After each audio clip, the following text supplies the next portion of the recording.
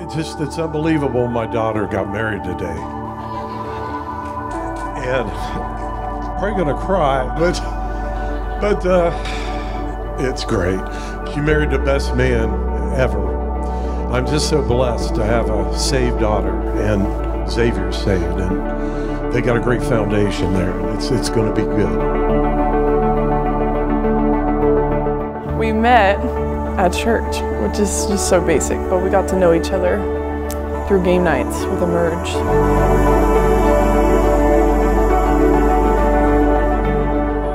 First impression, the sweatpants, because he, like, physically, that's like my first impression because he always wore sweatpants, but like his personality, like we just got along so well, and so I was just like, oh, like I could see myself with this dude. I'm still trying to remember the exact day that we met, so we just decided to go with one that like we're pretty sure, but anyway, so we like sat across from each other like playing this game, and I don't know, I just remember like we were just like shared like similar like humor and stuff. Like I was cracking jokes and she was laughing. I remember thinking, I was like, oh, she's really laughing and stuff. And so I don't know, like we just kind of, I think humor was probably the biggest thing that like hit it off, or at least kind of like started making me think like, oh, who is this? But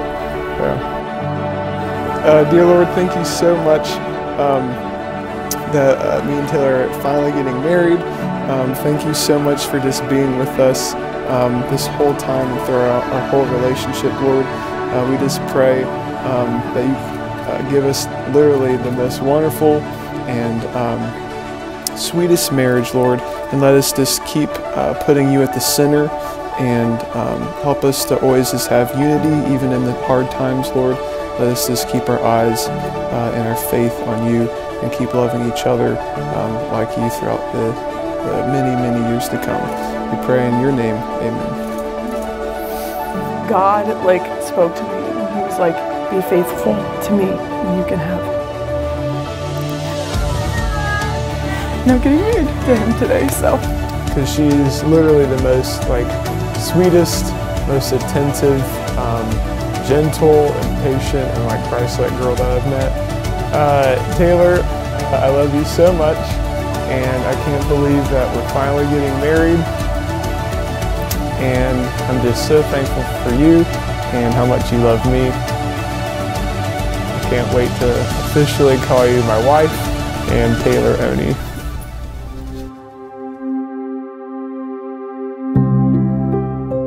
We are here today to celebrate a love story that God wrote.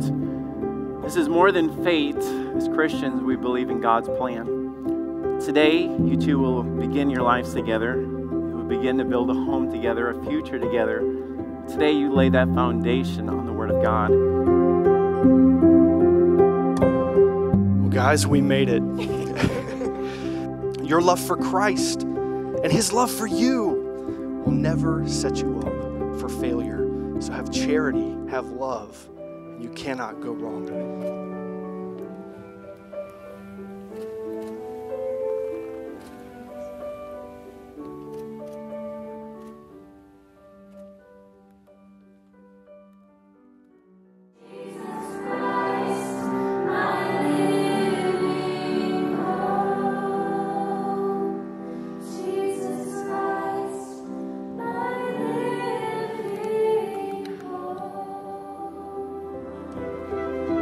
For as much as you, Xavier, and you, Taylor, have thus consented in holy matrimony, and have witnessed the same before God and these friends, by the virtue of the authority that is vested in me as a minister of the gospel and by the laws of this state, I do pronounce you now husband and wife. What are you excited about? Xavier, you may now kiss your bride.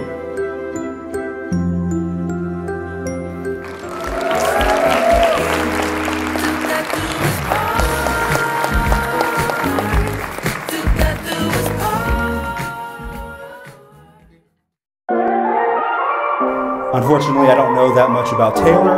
In fact, this is probably the first time I actually have actually seen her physically.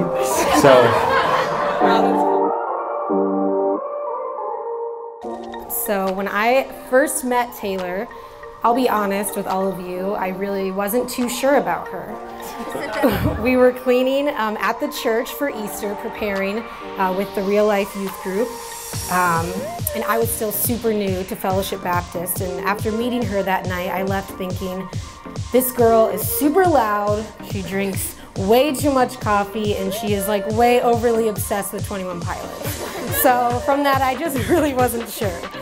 But little did I know the following week we would be going to Rising Park together, jamming to John Bellion all of the time, and getting in trouble for stealing a chair from McDonald's. So that's a highlight right there. But through all of these adventures that we've had, I've seen her grow and mature in so many different ways, and it's been such a joy. Right before Xavier came back from graduating college, I remember we were getting coffee. She came to visit me at school, and she was saying, you know, I'm really done looking for guys. I'm just going to pray every single day that God sends me the right man. I'm going to journal. I'm going to have my heart set to bring whoever is right for me into my life.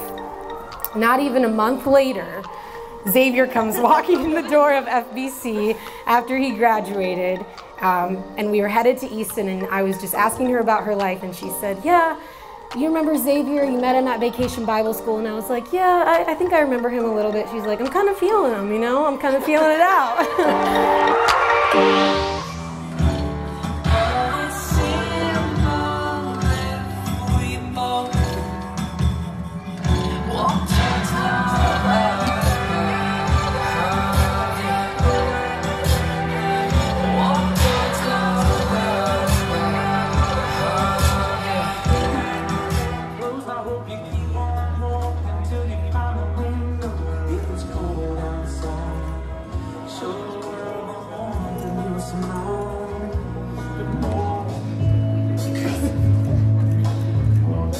It's your turn.